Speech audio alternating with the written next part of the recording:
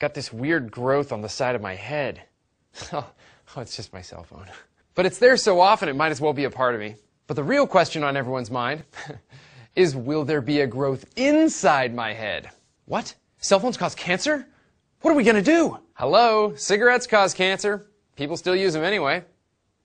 Can you say addicted? Crackberry!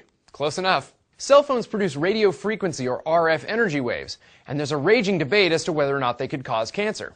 Why would energy waves cause cancer? Well, they're a form of electromagnetic radiation, like X-rays, which do cause cancer.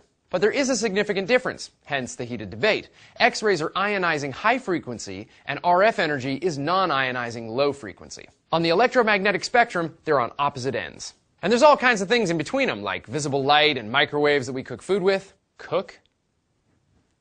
There have been a bunch of studies done. Some say cell phones are bad, some say they aren't, some are inconclusive and don't say anything at all.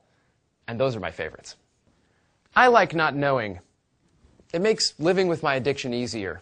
But there are a few problems with these studies. The time between exposure and tumor growth can be years, even decades, and the technology is changing so fast it's almost impossible to do a long-term study on it. Idiot on Uni writes, cellular RFs are bouncing through everyone all day. Why would carrying a cell phone next to your head give you more risk?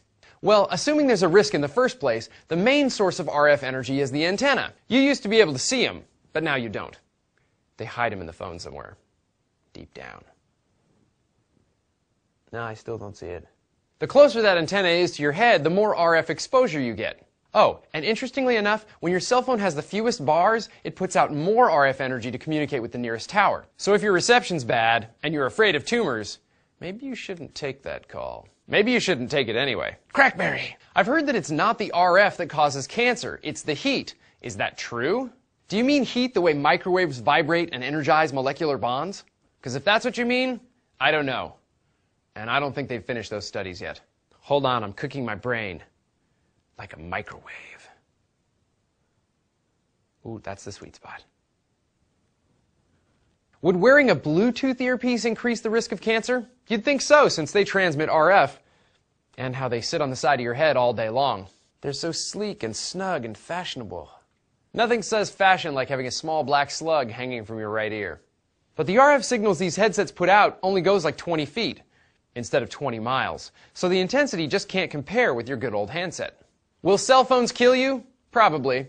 In fact, the way some of you drive? Definitely. It just might not be from cancer. You might even claim that it's already killing you. I mean, ever since you got your cell phone, your life isn't really your own. It's like you're some kind of cell phone slave. You know, addicted so badly you have to take every... Hold on, I gotta get this. Hello?